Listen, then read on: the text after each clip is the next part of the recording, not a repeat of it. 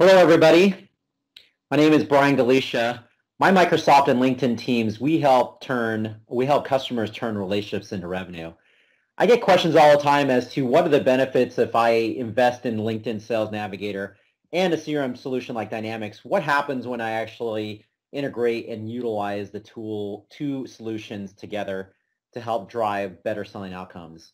So I thought I'd do this quick video on behalf of Microsoft and LinkedIn just to give everyone a teaser as to what are some of the things you can do as a seller to drive engagement between Microsoft Dynamics 365 and LinkedIn Sales Navigator.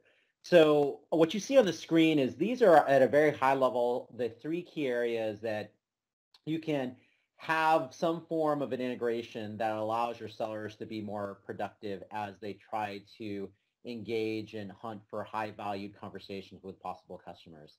I think the first and very basic scenario is being able to have the Sales Navigator or LinkedIn experience embedded in looking at a record inside of your CRM or Dynamics 365 experience.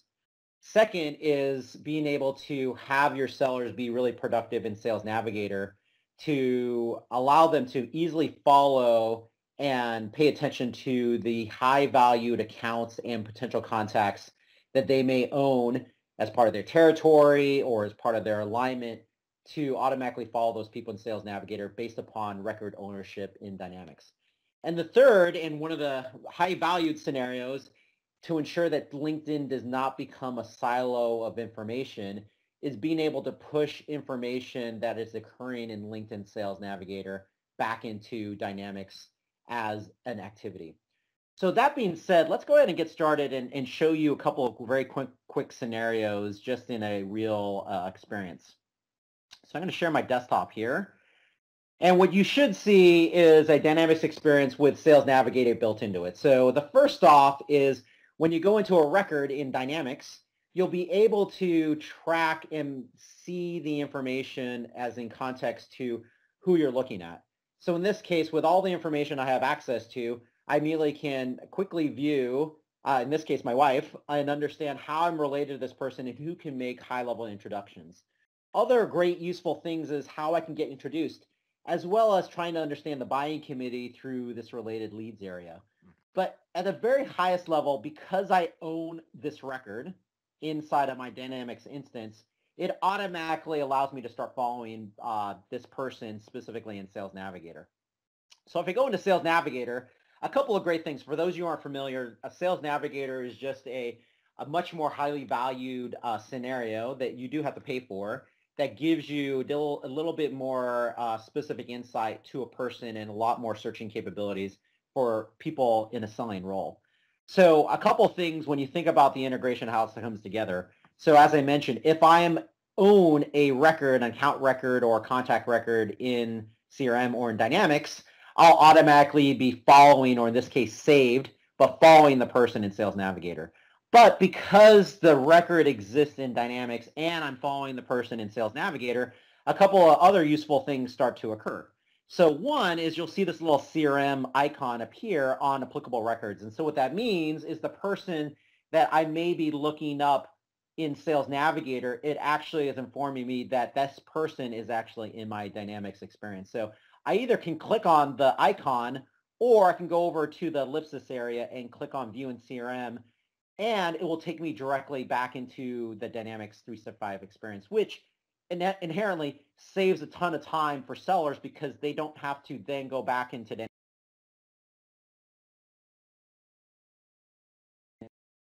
context to if I'm in Dynamics or I'm in Sales Navigator, gives me that quick information at my fingertips.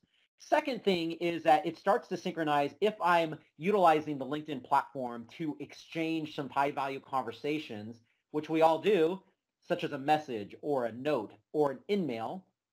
I actually can then start to track that information so that dialogue can be pushed back into Dynamics as an activity. And so how it would show up, I'll just click as an example. If I click on message here, you're going to see at the bottom this area called copy to CRM. So if I check this and whatever I write here, this information will then get pushed back into Dynamics as an activity.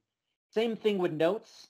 And just so you can see what happens, if I click on these messages, you can see the messages I've already sent and copied back into Dynamics.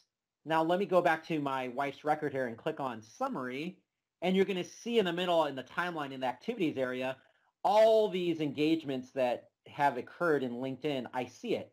Another high value add that's really unique, at least for now, with Dynamics is anytime someone engages with a point drive, a LinkedIn point drive, it actually pushes that detail back into Dynamics, so anyone in the organization who has access to this record can actually see the interactions and history that actually have been occurring with this point drive. So you can see here, it takes me directly to the URL, what I can look at all the insights that have been occurring in how this person consumed that information.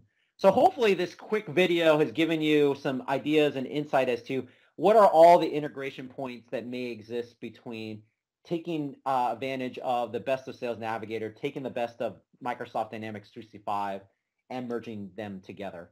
So if you have any questions, I highly encourage you to look at our Microsoft Relationship Selling site. So it's just dynamics.microsoft.com, en-us/sales/relationship-sales, or you can just do a search to just type in Microsoft Relationship Sales, and you'll be able to access this information to give you a lot more detail.